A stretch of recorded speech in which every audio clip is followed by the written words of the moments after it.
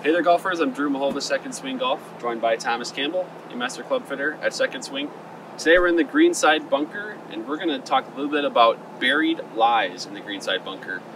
Something that, depending on the course, it might not happen, but certainly kind of frustrating, right, when you first see your ball, maybe in a fried leg lie or maybe even buried, and you don't really know what to do, and you're kind of thinking, well, probably a bogey here or worse. And so Thomas is going to try and show us, hey, maybe it can be a par, maybe you can save a shot here. So Thomas, first of all, how often does this happen to you? And I guess what's your first reaction when this happens? And then what are the steps that you're taking to overcome it and try and get up and down?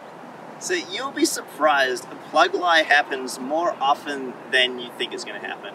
And it usually happens at the kind of the worst time. When you may hit a good shot, it may have plugged on the edge of the bunker, pin's just there, and you're like, oh, I hit a great shot, and now I basically got screwed. So got to find a way to limit the damage. So first thing what I'm trying to do is I'm trying to make sure I get the ball out of the sand. So that's the first goal, get the ball out of the sand. And then I'm trying to get the chance to maybe make up and down.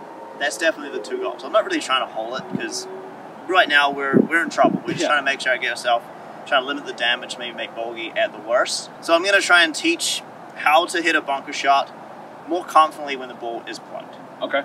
Now, first steps here, I personally, I don't even have any idea. Like, I've seen different ways of doing this. I've heard you close the club face, you hit way down on it. I mean, I've heard different things, so I don't have a formula for myself that works. Of course, I'm just an amateur, and the professional's here. So what are the steps you're taking when you see a lie like that or something similar in the bunker? So the formula I like to use is I like to get more vertical with the club.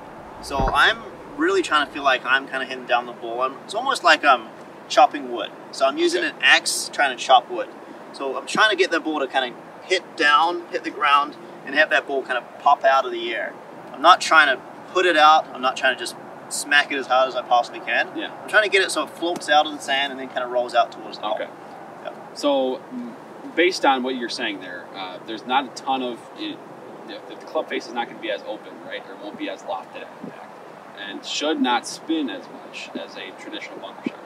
Yeah, the ball will not spin because you can't really get the grooves on the golf ball, and also when it's buried down there, it's really hard to generate any kind of spin on the ball. So it's going to come out with top spin. Okay. So now stance-wise and setting up to the golf shot, what is different about this versus a traditional bunker shot? So I do stand pretty similar. I stand a little bit open to the target. I still have my face ever so slightly open. Okay. So I'm hitting a bunker shot. But I do stand a little bit closer because I'm trying to get a little bit more vertical. Okay. If I stand too far away, it's hard for me to get vertical. I'm going to take the ball on the club on a flatter swing path. So I'm trying to get a little bit closer to the ball, trying to get a little bit more vertical. So I will actually do a few rehearsals here where I'm trying to feel like that club's just kind of going straight up in front of me here. Okay. So I'm imagining kind of like now that I'm kind of like chopping wood. Yeah. I may actually walk out of the bunker and actually just do that a couple of times here and just feel like I'm just really trying to chop down on that thing here, just to get the feeling of what it's like. So obviously can't do a practice swing in the sand. Right. And then I'm just trusting that the ball, this club is going to get down by that ball and is going to kind of pop it up and let it release to the hole. Let's see it. This is a nasty lie. Who generated this plug lie for me?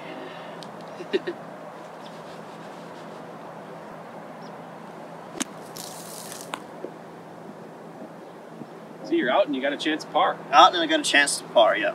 So essentially the big difference is the change in attacking.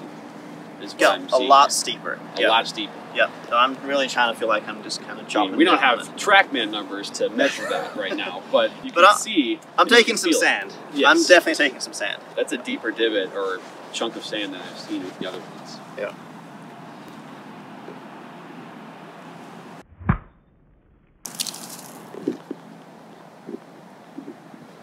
See, and that's part of this too, is it's going to be a little unpredictable it is. when it comes out of there. So like you said, you're trying to limit the damage when you get in this scenario and not turn this into something where you're making a double or triple, instead make it a bogey at worst scenario.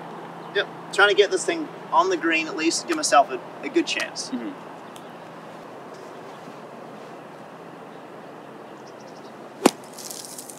That one was unpredictable, but it came out with some top spin on it, so it still released out towards the hole. See, look at that. You still got a chance. That's probably, what, 6 to 8 feet there for your par. So, Thomas, one thing I've noticed, you are like, when you hit the ground, the club almost stops moving. Like, you don't kind of follow through up high like you would on a traditional shot. You're stopping almost at the ball. What is the reason for that? I'm trying to generate some energy to try and get that thing to kind of pop out. So I'm kind of chopping wood and just letting that thing kind of hitting the ground, have the ball kind of pop up in the air and then go. If I try to swing too hard at it, if I catch it a little bit thin or a little heavy, it could go flying over the green, or it could not even get out of the sand there too.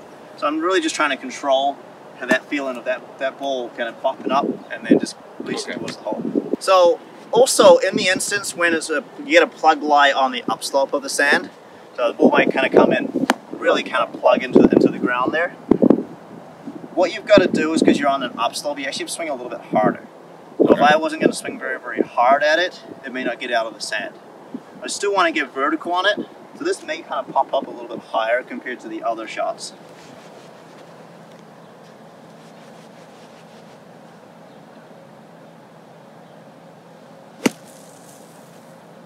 Look at that, because you're trying to make sure that ball gets high enough right away to get over the lip. Yep. Whereas, because if it's closer to the lip, down here you have a little bit more room to kind of get that ball up and over. But if you're that close on that upslope there, you got to make sure it gets up high enough. Yeah, it's actually a little bit easier when you do. When I see my ball plugged in a bunker and I see that it's on an upslope, that's my first chance. I'm like, well, I've got a chance here, because I'm using that slope to help me get the ball out of the sand and up in the air. Okay. If it's plugged in the middle of a bunker, when there's not much sand in there, then I've got to make sure that I really get good contact on it. You have a little bit more leeway when you have a plug lie in the upslope of the bunker. Sure. Well, Thomas, these were some great pointers for, of course, that scenario on the course where the ball plugs, and sometimes golfers don't really know how to approach that, but we got a few pointers here, and Thomas has shown us, hopefully, how to save par from a situation like that. So, Thomas, thank you for showing us the situation here and showing us how to swing at it. Yeah, not a problem.